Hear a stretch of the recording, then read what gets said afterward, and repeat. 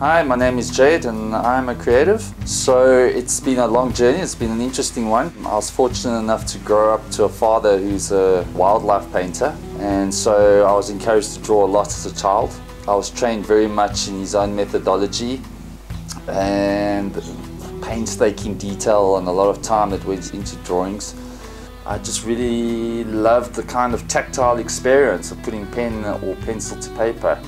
I discovered photography after leaving school. Through photography, I discovered Photoshop and then thought I wanted to be a graphic designer, so I went on to study that.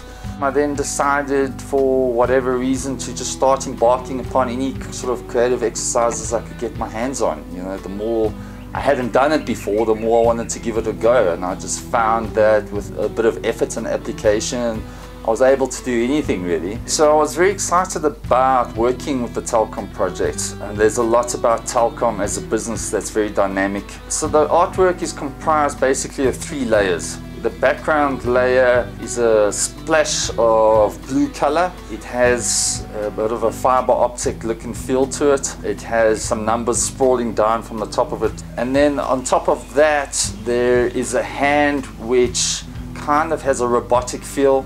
And then on top of that, there is this lattice work of lines. It's about connecting people and about networking.